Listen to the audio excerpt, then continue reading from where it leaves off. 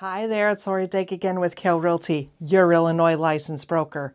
And today we're going to be talking about rental listings, how to interpret them, and then of course, how to get the place that's really going to make you happy.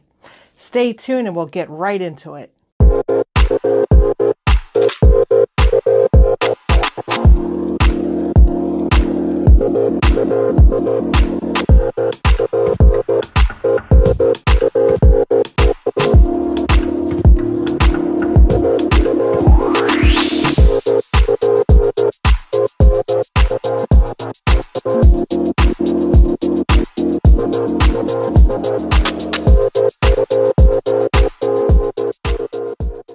All right, so here is what you need before you even do your search. We're going to go through the 5 W's. Maybe you remember this from grade school. Who's going to be on the lease, what your actual needs are, where you want to live, when you need to move in, why do you want to move? You have to ask yourself why. How important is it to you? And then how you plan on making that move happen. So we're into the who, as in who will be living with you. Any place that you're interested in, if you've got roommates, everybody should have a say-so in where they're living, right? Unless they tell you, it says, Lori, I'm going to be out of town for the next month. Whatever you go with, if you want to FaceTime me or something, that's fine. Now, one thing I am really going to tell you to avoid doing at all costs is looking for an apartment before you have your roommates lined up. Because, you don't want to be applying for a place. Oh, and 2 roommates. Well, who are the 2 roommates? I don't know. Doesn't look too good, right? So make sure that you're ready to go on who all is going to be with you. Now, I'm actually going to include this is, making sure that you're going to be able to list dependents. And a dependent, just to make sure you understand, is anyone who is not an adult, all right? So someone who is 18 years old, they can do an application. Now, I actually was told by an attorney that even if it's an adult dependent, well, by not allowing them to apply when everyone else is applying, that could be misconstrued as an ADA violation. So just count on everyone who's 18 and over to be applying, okay? Also, co-signers, some places I know I do, have co-signers do an application as well, because you want to make sure that they're a viable co-signer. I've seen people try to be a co-signer when their credit is like 500 credit score. They've got a lot of collections and problems. They can't handle their own financial obligations, so how can they handle yours? Because what a co-signer is someone who's going to pay the entirety of rent past their own bills, right? So that's the other thing is I've had other people that had one of their grandparents apply. Sure, grandma had an 800 credit score. That's great.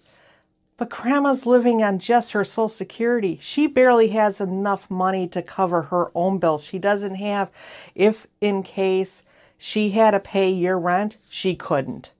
Therefore, unfortunately, grandma wouldn't make a good co-signer in that case, even though she's got great credit.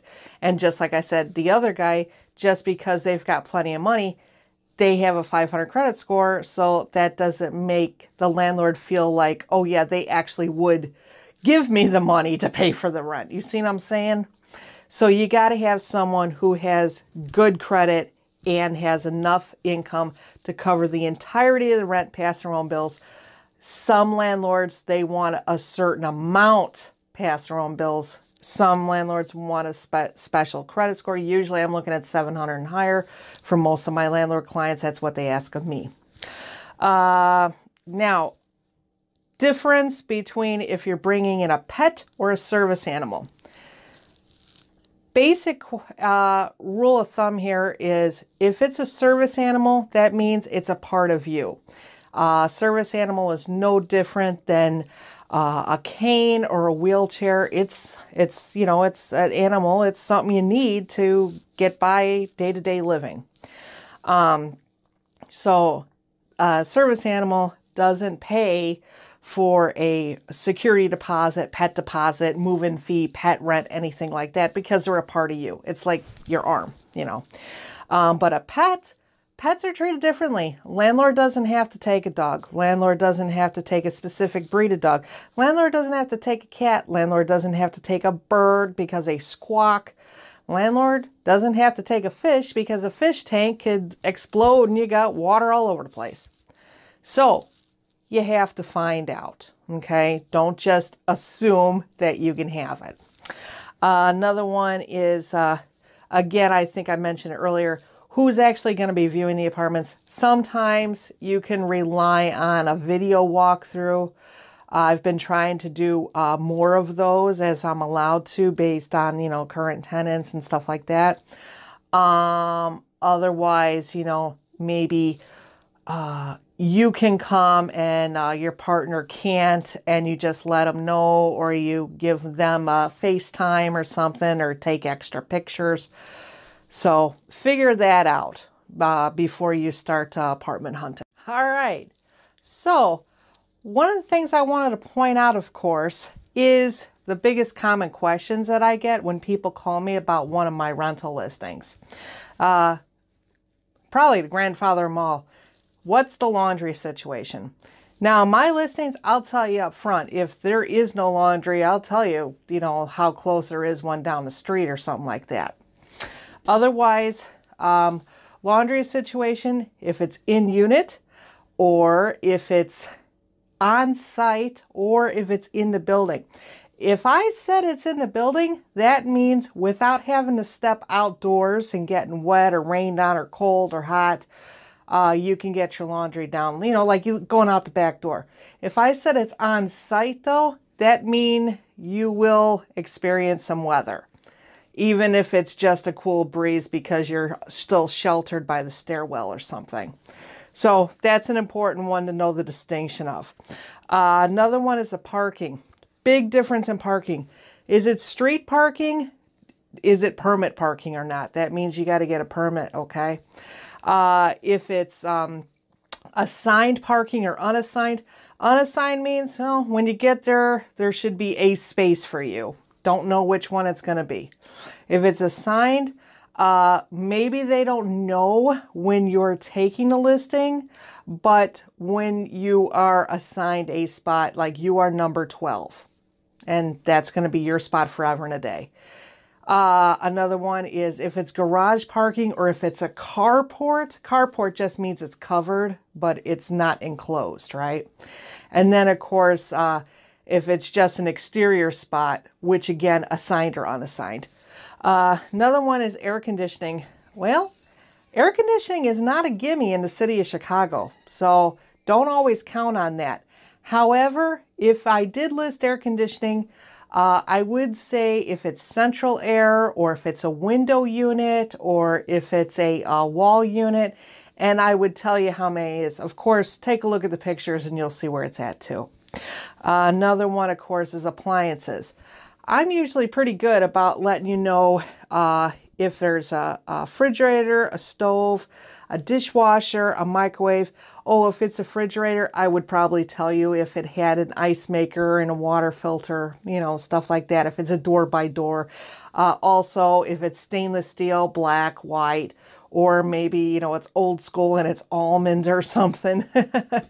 And then, of course, I would let you know, too, again, about the laundry, if it's in unit or not. And I might even let you know if there's a hot water tank in the unit. Depends on if I know. Another one is utilities. What utilities come with it. Usually, I'm seeing where the landlord expects tenants to pay for electric, heating, cooking, gas, and hot water. Sometimes the hot water is included. Sometimes the heating's included. It's usually because it's radiator. It's an old school building. And sometimes even the cooking gas is included, where the only thing you're paying is electric. I personally have not come across it yet where tenants are expected to pay for the garbage in the sewer or the cold water, but always ask. Another one is availability. On my listings, if I said it's available now, the landlord's expecting you to start a lease immediately. We'll get into move in versus lease start in a little bit. Also, of course, square footage. Here's the thing. When it comes to apartments, square footage in Chicago, it doesn't really help you, because if you've been in Chicago apartments long enough, you'll know that quite a few of them have those really long hallways, and those hallways can be 100, 150 square feet of hallway. It's not usable space.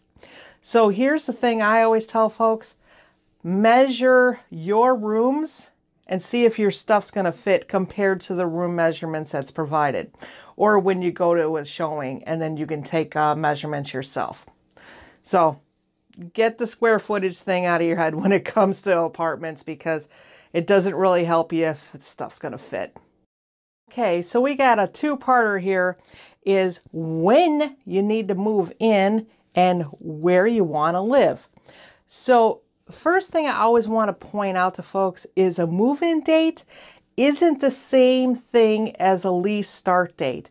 Maybe you can't move in until the 5th of the month. Well, the landlord still wants that lease to start on the 1st. And maybe he's not going to prorate you. That's part of the negotiation. So keep that in mind.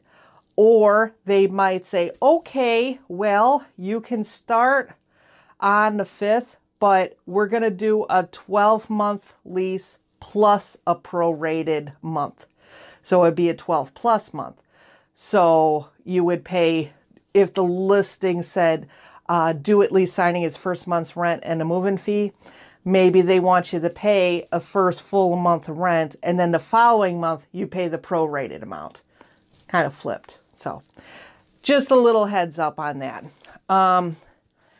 Where you want to move, it's real easy to figure out how you spend your day. Do you work all day and go home and go to sleep? Do you work from home so you need to be able to look out the window and see a tree and go jogging, things like that? So figure out how you spend your day and figure out areas that's going to accommodate that. What do you like to do on the weekends? If you're the type that's work all day and go home, go to sleep, and then on the weekends, that's where you're really spending your time. Well, maybe you don't need to live right on top of, green space and stuff, but you need to be close to the train. And then on the weekends, you're just going to drive somewhere, take a bus or something. So think about that way too. And what you also want to do is try to be flexible on it, especially if you have a low budget or you need to move immediately. Well, maybe you don't get the pick of the litter, So be flexible on areas to choose from. Okay, so this here probably sounds like a silly question that I'm going to ask, but why do you want to move? Seriously, common reasons, well, you're looking for lower rent. Maybe you want to be closer to work or activities and hobbies that you enjoy. Want to be closer to a school. Maybe you need more space. Maybe you started working from home full time and you want a dedicated office. Maybe you're looking for better amenities. Maybe you're tired of doing your own dishes and you want a place that comes with a dishwasher.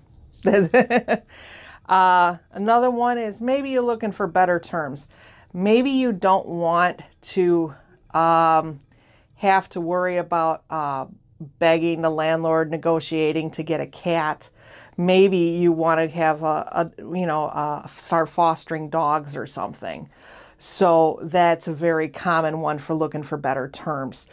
Maybe you're looking to get a parking spot that's right outside your back door, stuff like that. So these are all things to think about, before you start your apartment searches. How important are these things? And you can refer back to another video that I've done on your needs versus your deal breakers to try to expand on that notion. If you know your reasons, your decision is going to be that much easier. All right. So on the how part, how to make your move happen. Okay. So here's the first thing I want you to do. Make yourself a pro and a con on the apartments that you visit. And then, just have an actual, on a piece of paper, a list. I liked this, I didn't like this. I liked this, I didn't like that. That way, when you get home, you can compare all the ones that you physically saw. And you're like, okay, so this one, it's not meeting hardly any of my needs. I just thought it looked really cute in the pictures. So you can toss it. Another one is when you settle on the one that you want to apply for, especially actually do this beforehand, get all of your documents together. Your photo IDs, your proofs of income. If you have a job where you get paid cash, see if boss man will write you a letter on official letterhead saying, Lori makes on an average of $250 a night waiting tables.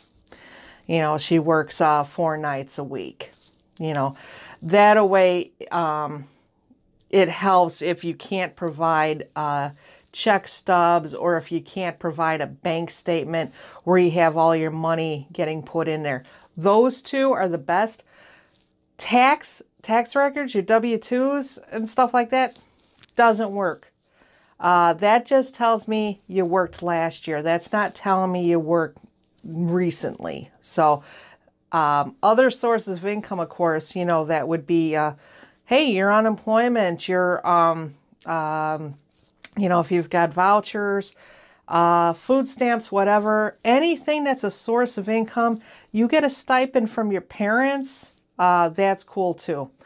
Another one, confirm that you've got all the money that you need and you are ready to go.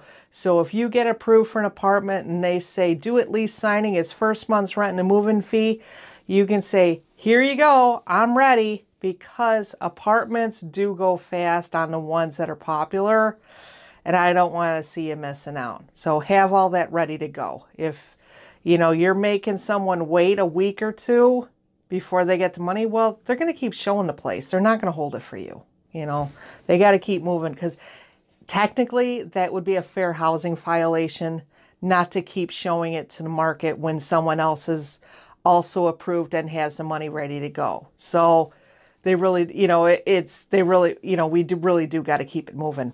Another one, before you apply, tell your current landlord that you're applying for another place. Let them know that you're moving.